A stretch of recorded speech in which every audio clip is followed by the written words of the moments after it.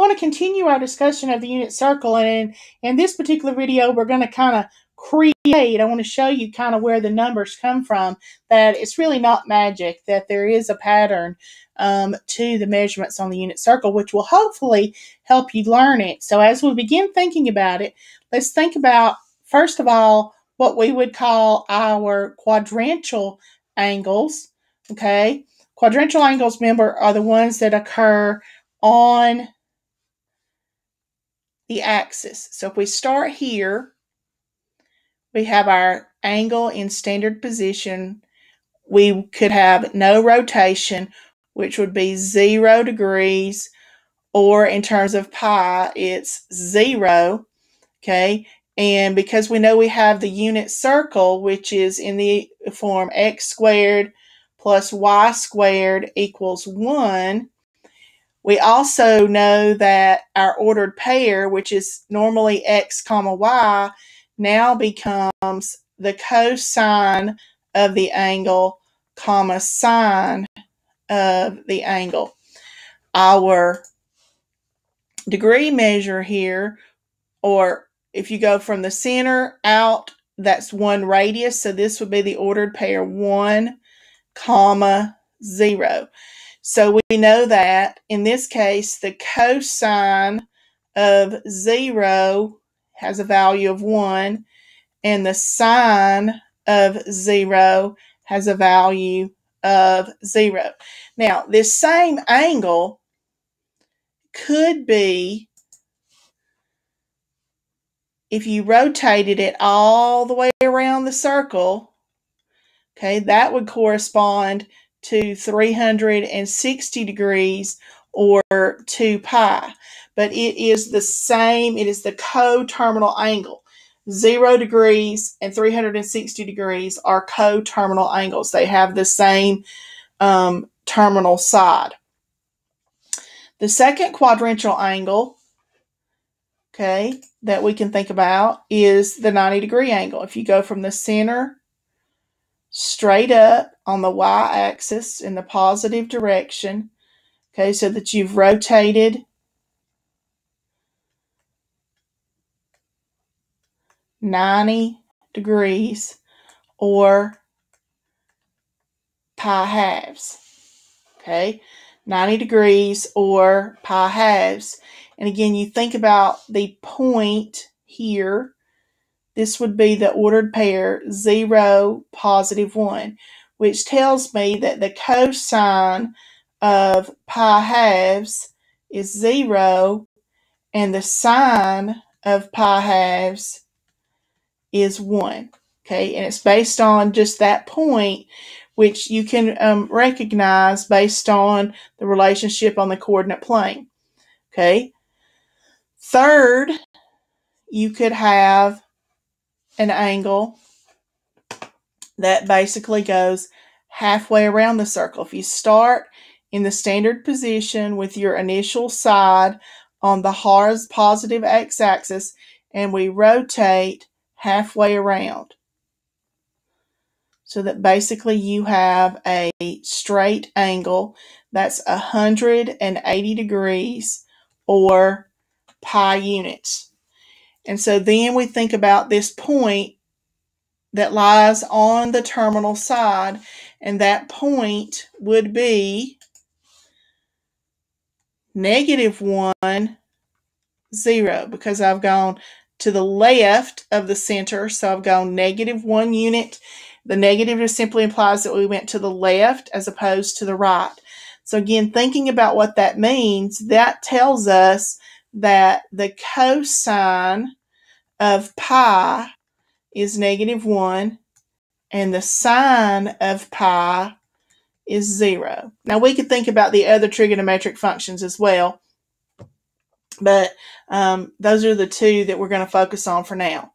And then finally, if we rotated, we start again with our vertex on the origin, our initial side on the positive x-axis, and we rotate that far, so that I've rotated basically to the negative y-axis, okay, which is actually 270 degrees or 3 pi over 2, and I think about this point where the terminal side intersects the circle, that point is 0, -1, which tells me that the cosine of 3 pi halves is 0, and the sine of 3 pi halves is -1. Now, hopefully you're familiar with reading points on the coordinate system,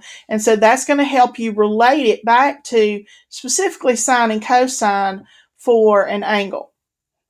So I would encourage you to learn those 4 basic quadrantial angles. Notice they're multiples of 90 because you have 90 degrees, 180 degrees, 270, and then 360 would take you all the way back around.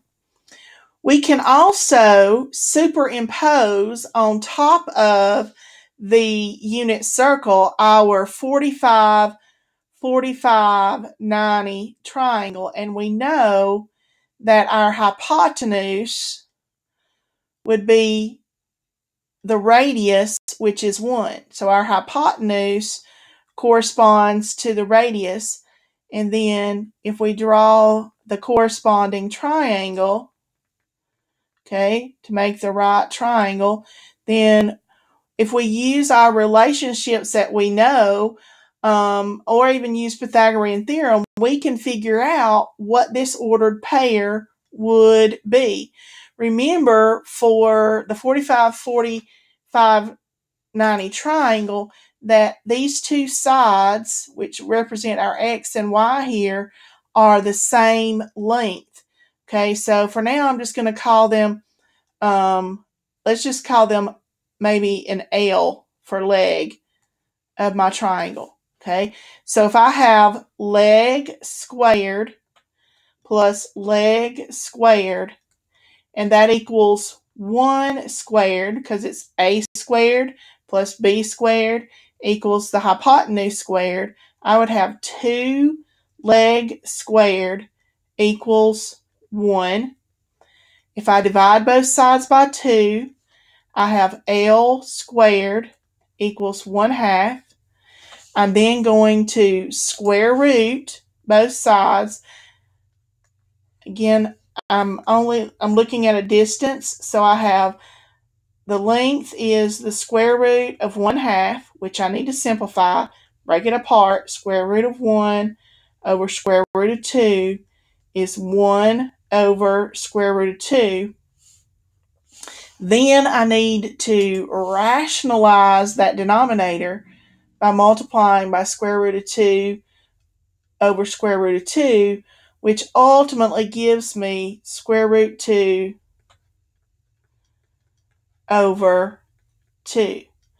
So the leg of my triangle, my 45, 45, 90 triangle, is square root 2 over 2. So I would move horizontally square root of 2 over 2, and then I would also move vertically square root 2 over 2 because they're the same, which means this ordered pair here, where my terminal side ends or stops on the circle, is the ordered pair square root 2 over square root 2. And notice that my triangle here is in the first quadrant, okay? We're thinking about 45 degrees, which is the same as pi force if you think about it in radians.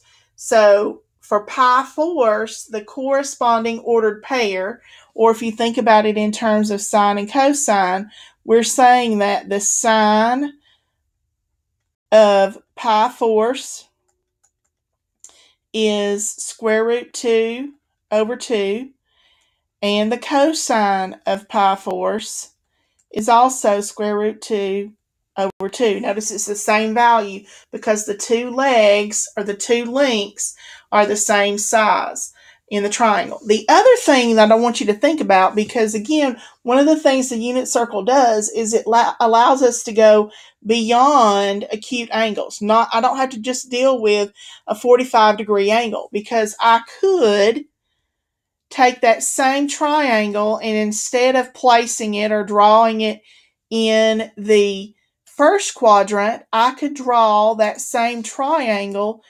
over in, say, the second quadrant. Okay, so we need to think about what angle that would be. If we start with our initial side and we rotate until we're in the second quadrant, and then think about our triangle, so that I really want this angle here to be 45 degrees. Okay, so that I have a right triangle. And again, I know that my hypotenuse, which corresponds to the radius, has a value of 1. Okay, so we know that all the way around would be 180 degrees. So 180 degrees minus 45 would give us 135 degrees, or 3 pi over 4. Okay, so this triangle, which is in the second quadrant, okay, it's still a 45, 40, 90 triangle. So I'm still going to have the two legs, and I'm going to get the same measurement. But the deal is, now I'm in the second quadrant. In the second quadrant, remember, your first coordinate, or your y coordinate, is negative. So this ordered pair would be negative square root 2 over 2, positive square root 2 over 2 for the y. So it's the same triangle. We get the same values if we go through when we do the math, but we're in the second, because our terminal side is in the second quadrant. We know from earlier algebra days that the y coordinate, the x coordinate is negative. So we say the cosine of 3 pi fourths, which corresponds to x, would be negative square root 2 over 2. And the sine of 3 pi fourths equals the y coordinate, which is square root 2 over 2. And because it is a multiple of 45 degrees, we get that same ordered pair, but you have to alter the signs because of the quadrant that you're in. Continuing that same idea, if we took our 45 degree triangle and we drew it in the third quadrant. I'm a little bit off there, but maybe you can see it. Okay. Okay, so that again, if you think about starting on the terminal side and rotating, so we rotate the 180 degrees, and then we go an additional 45 degrees. So 180 degrees plus the additional 45 degrees to get us into the third quadrant is 225 degrees, or 5 pi over 4. So again, I know that my radius, or my hypotenuse, has that value of 1. Again, I'm going to get the same ordered pair that I've gotten previously for my 45, 45, 90 triangle, but I'm in the third quadrant. And in the third quadrant, remember that your x value and your y value are both negative. So I'm just rotating it, or moving the triangle around the circle. I get the same values, but I have to use the appropriate signs, S-I-G-N, S, on the ordered pair. So we now know that the cosine of 5 pi fourths is negative square root 2 over 2, and the sine of 5 pi fourths is also negative square root 2 over 2. Remember, cosine corresponds to your x, sine corresponds to your y, but in the third quadrant, they're both negative. And then finally, if we rotate that 45 degree triangle into the fourth quadrant,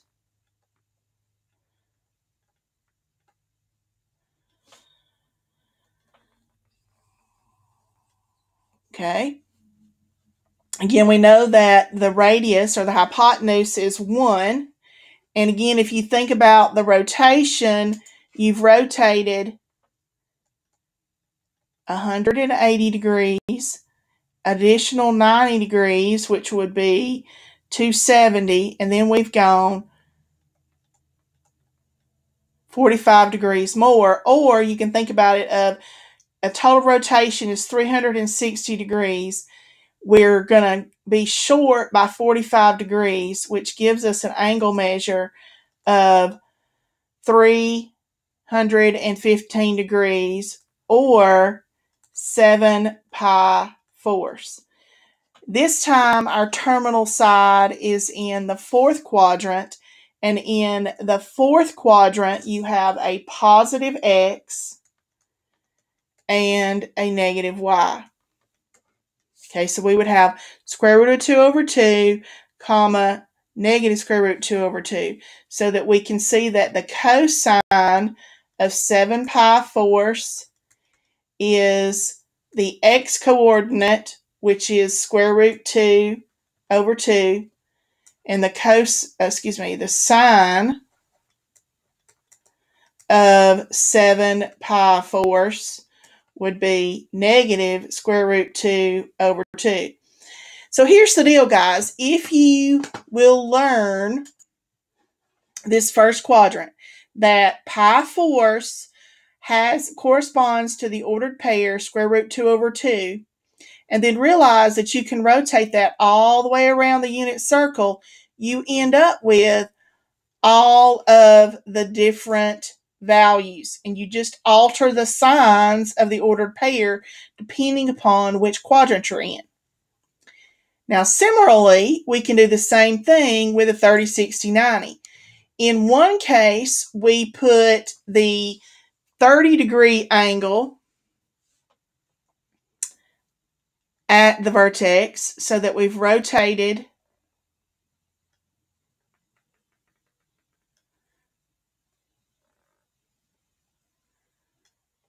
Okay, so you have your 30-degree angle at the vertex, which means the one here is your 60-degree angle. It depends on how your triangle is oriented. Okay, so remember that 30 degrees corresponds to pi 6 if you do the conversion.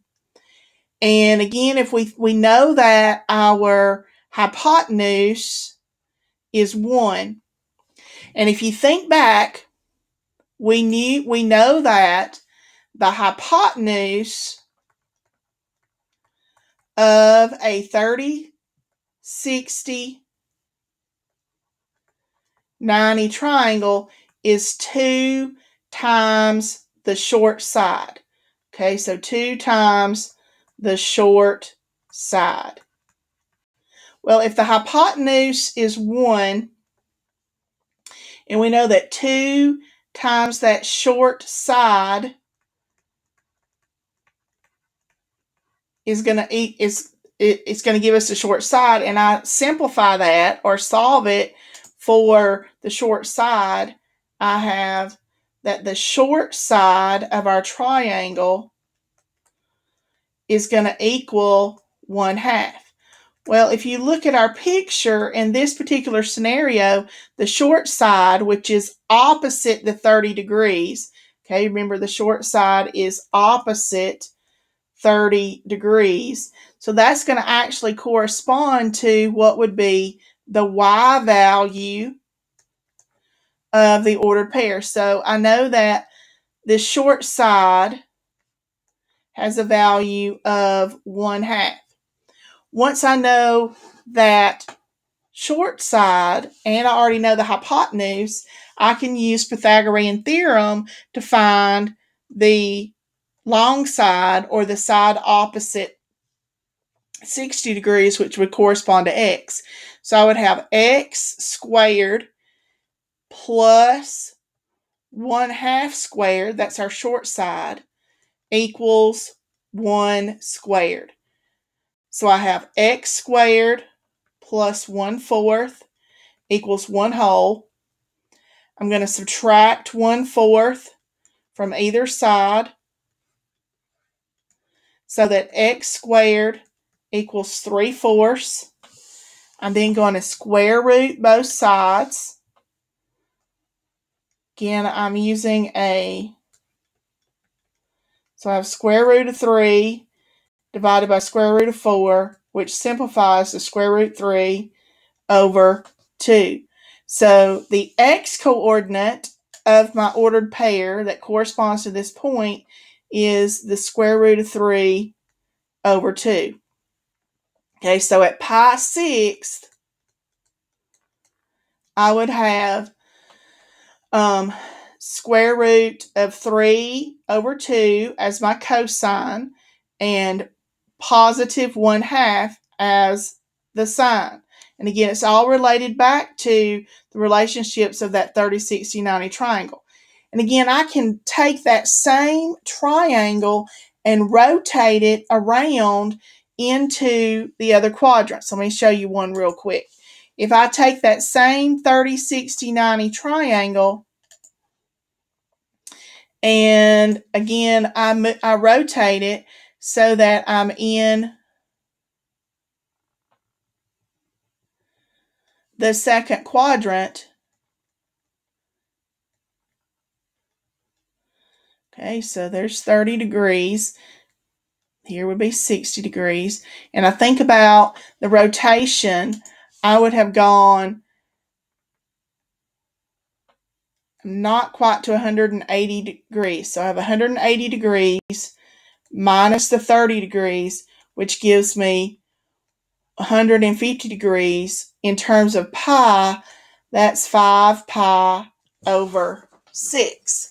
Okay, but again, the deal is I have that 30-degree angle. So because it corresponds to a 30-degree angle, notice it ends in sixth, I'm going to have that same ordered pair, but since I'm in the second quadrant, okay, since I'm in that second quadrant, my ordered pair has to be negative square root 3 over 2. The x-coordinate is negative, and the y-coordinate would be positive, okay, because I'm in the second quadrant.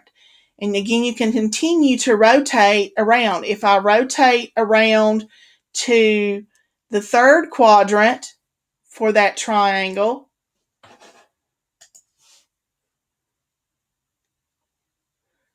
whoops, a little bit off, okay, so that I have a 30-degree angle and I'm in the third quadrant, okay? In that case, I've actually rotated a full 180 degrees and I've gone 30 extra.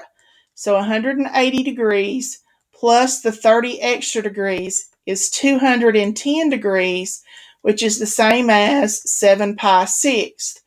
But again, now I'm in the third quadrant, and in the third quadrant, the two ordered pairs are going to be negative. So I have negative square root 3 over 2, negative 1/2. Okay, it's the same set of ordered pairs because it's a multiple of 30 degrees or a multiple of pi sixth.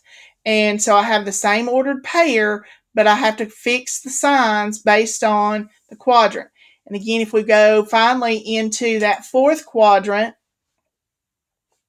the fourth quadrant, I've not quite made a full revolution back around to 360 degrees. So I would have, my rotation would be, let's see, 90, 180, 270. I'm not quite to 360. So 360 degrees minus 30 degrees is 330 degrees, or 11 pi over 6. And again, I'm in the fourth quadrant now, so my ordered pair would be positive square root 3 over 2. You get a positive x, and negative 1/2 because you get a negative y value. Okay, now finally, the last thing you can do is, instead of having that 30-degree angle at the origin, you can actually have that 30, 60, 90 triangle drawn so that you have the 60-degree angle at the origin. Okay, so I would have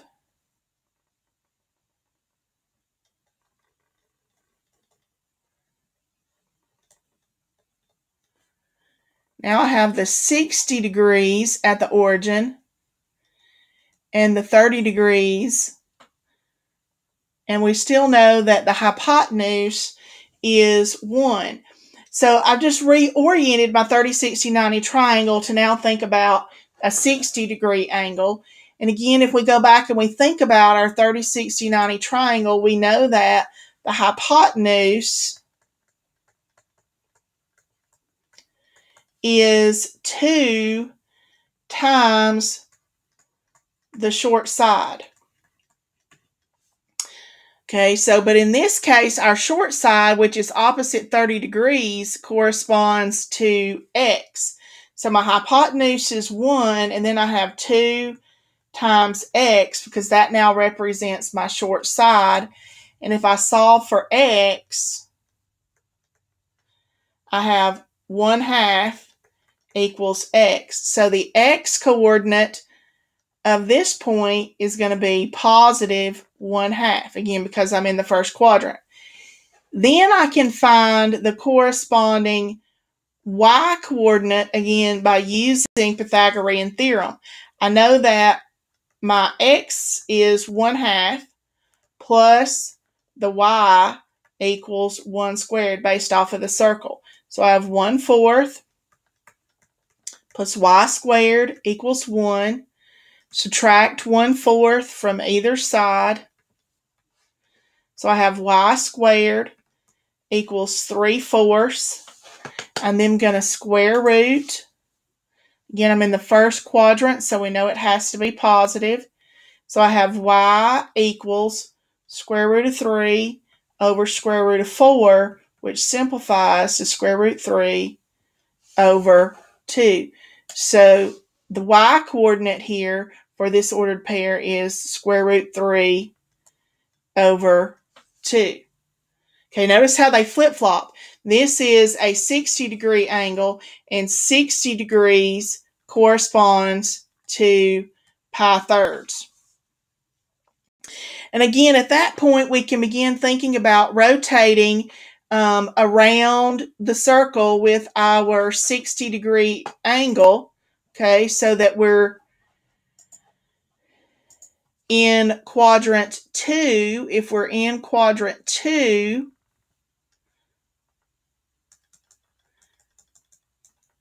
we have our 60-degree angle at the center. Okay, and we think about our rotation. We've rotated 90 degrees, or we're short. So I have 180 degrees minus the 60 degrees, which is 120 degrees, or is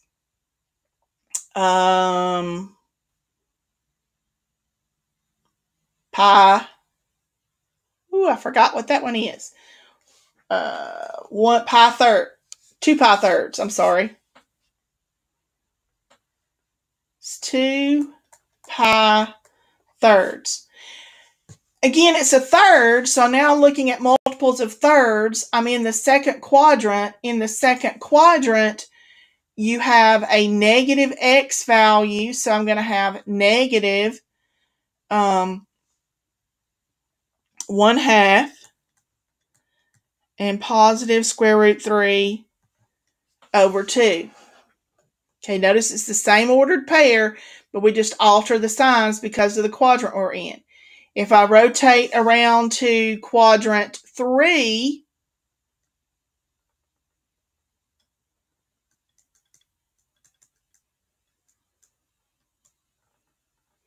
with that 60-degree angle, again, thinking about my rotation, I've gone 180 degrees plus an additional 60.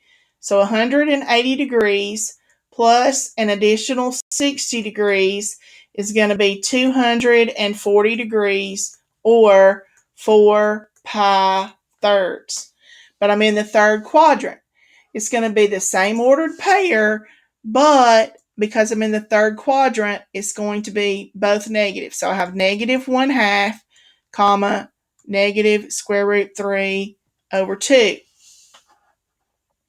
I hope you're recognizing a pattern of how this rotation deal, so that basically if you learn one quadrant, primarily the first quadrant, you should be able to find all the others by simply altering the signs.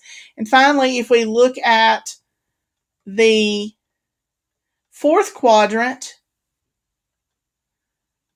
we've not quite rotated all the way back around to 360.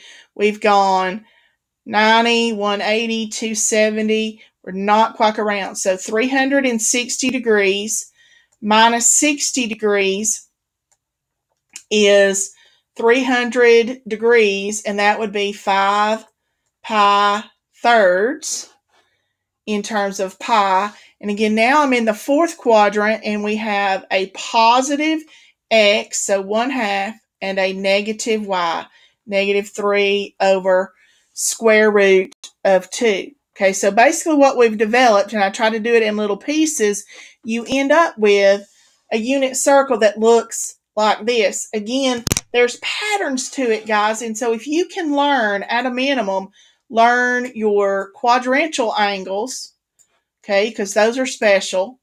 Learn your quadrantial angles, and then also learn these in the first quadrant. Every multiple of 30 is going to have, or multiple of pi 6 is going to have the ordered pair square root of 3 over 2, comma 1/2.